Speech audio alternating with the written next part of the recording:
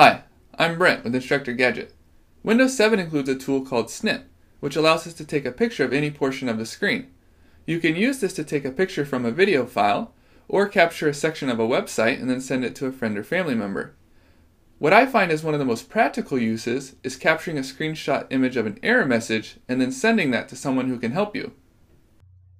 Let's pretend that you'd like to take a snapshot of this part of the screen, so that you can send a message to your sister telling you which sites you'd like to visit in Peru for an upcoming vacation. The first thing you would need to do is you would need to open the Snipping tool. To do so, click on the Start button in the bottom left-hand corner of the screen. You will then need to navigate to where the Snipping tool is located. Click on All Programs, and then use the scroll bar if you need to scroll down and find the folder that says Accessories. Click one time on Accessories, and then click on the Snipping tool. Once the Snipping tool has loaded, you will see this crosshair. To use the Snipping tool, hold down the left click, drag your mouse down and over. Anything that is inside the red rectangle will be the screenshot you capture. Let go of the left click, and the computer will automatically save the image. You can utilize the pen tool in order to write on the screenshot. The highlighter works in much the same way.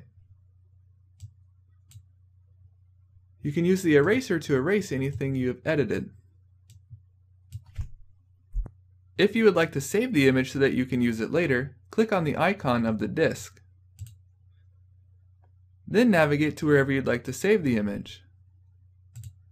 If you'd like to change the file name, you can do so. Finally, click Save.